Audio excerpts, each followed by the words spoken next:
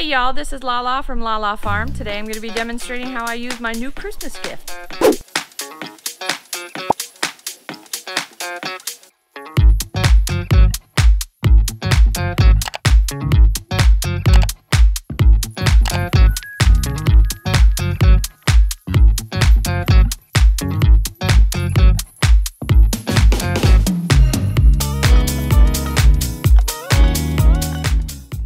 So first, before I start showing you how I use my new Christmas present, which is this new handy dandy cement mixer. Yes, I got a cement mixer for Christmas.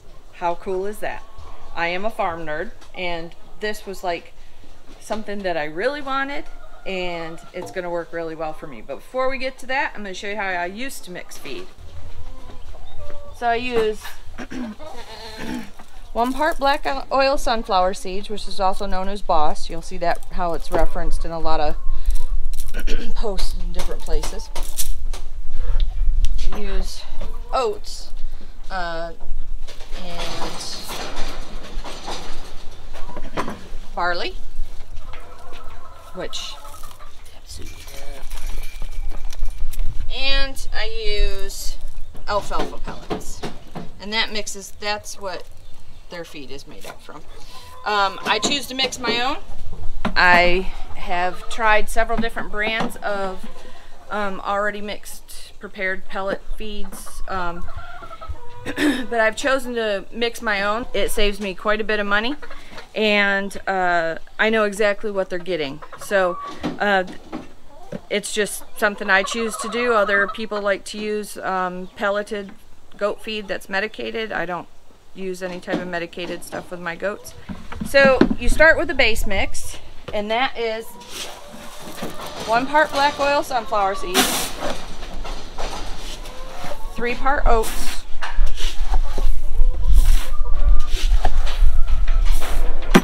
3 parts barley, 1.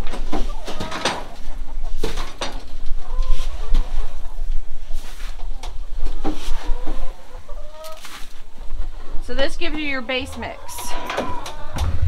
And what you do is you put it all in there and then you mix it up.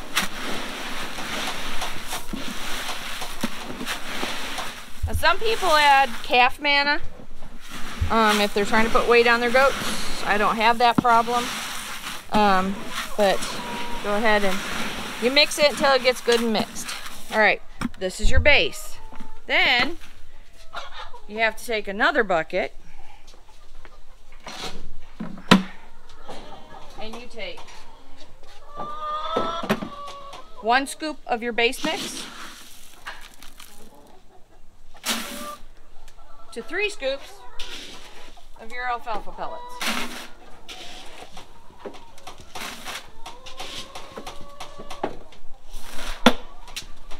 And then you have to mix it by hand.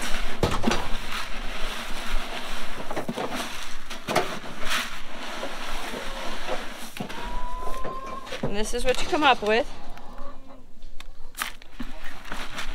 So that's one mixing, and then you take it and you dump it in the goat feed bin. So as you can see, I use a 55-gallon drum. This is for storing feed. I get it from my local feed store, which is where I get all of the ingredients for the goat recipe. And as you see, this is what that hand mixing came up with, was this small amount, and then I empty it in here. Well, when you're doing it by hand, you get very small amounts in there. And so as you're doing it by hand, it takes forever to get this done. So usually when I had all 5 grandkids here, I would set up like a little manufacturing line, and the grandkids loved it because then each one had their part where they had to pour something in the bucket, and then it's a LaLa Farm sweatshop.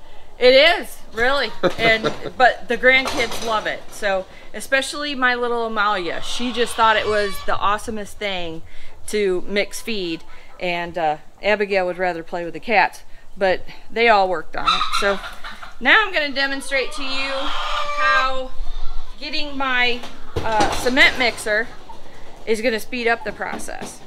Now this right here is the difference between the amount that you can hand mix and the amount that this concrete mixer will do. there's quite a bit of a difference. All right, both of these buckets are the same size. This right here was mixed by hand. This right here was mixed by hand. That right there was mixed in one shot with the concrete mixer. So we've definitely upgraded our scoop sizes now that we're using the concrete mixer. And we're no longer using the, how big is that cup, Mom? Like 3 cups, 4 cups? Maybe a little bit bigger than that. I was using one of these, which is it measures by pound, by different types of feeds. You can get this at your local feed store. It's like a large, like a large kitchen size cup. If you want to drink, like, you know, it's a mug. Okay, so 1 scoop of this gives you, if you fill it all the way up to the top, it's going to give you 1.5 pounds of pelleted feed. That's how it's broken out that way. So I was using this where I'd mix, you know, 1 to 3 to 3 and then 1 to 3. So that's what I was using, and it took me forever to do, you know, to fill my big storage bucket over there.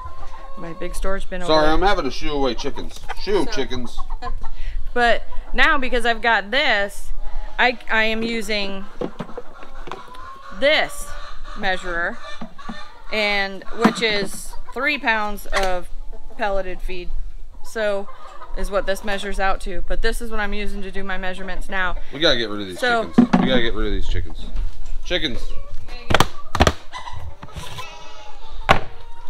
Chickens, go away. Go away, chickens. All right, we got about 5 minutes of privacy. Go. Yeah. Okay, so now I'm using this. And as before, where I was doing 1 part of the base to 3 parts of alfalfa with this, I can now, with the cement mixer, do 2 parts of the mix with this to 6 parts of alfalfa with this, which goes significantly faster. This is what we've already mixed.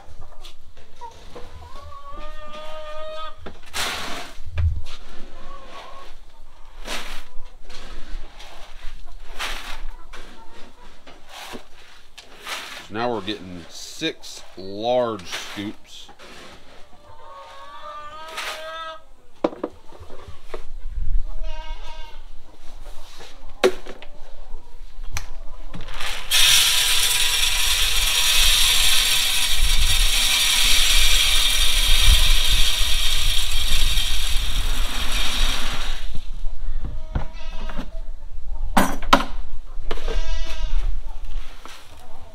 Two large scoops.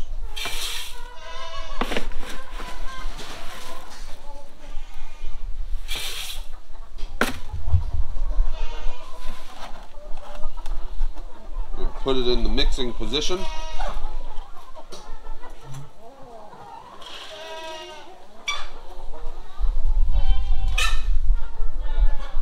Now look at it. Look at it right now before she turns it on. Everything on the top is the alfalfa pellets.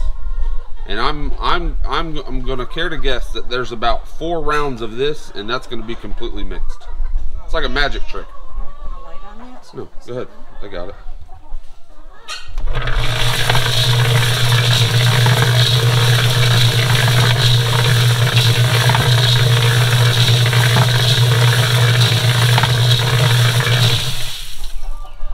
Totally different mixture. Yep. There you go. And then it's as simple as scooping the bucket up to it and unload it into the bucket.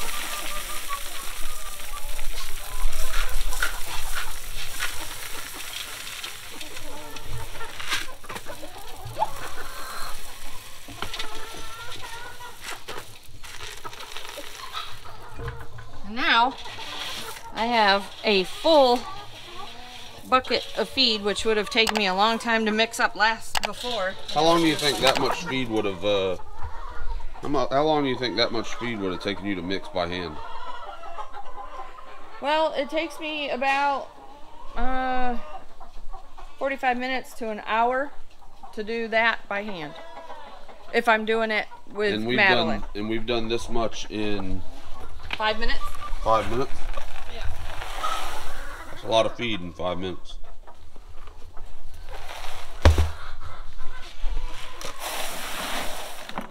It's awesome. It's fast. It's convenient. And my hands don't hurt. You're not all that sweaty either. It doesn't even look like you've done any work. Yeah, I know. If you like the video, make sure you subscribe, ring that bell, and like the video. Leave any comments down in the bottom. And remember, always be kind to each other.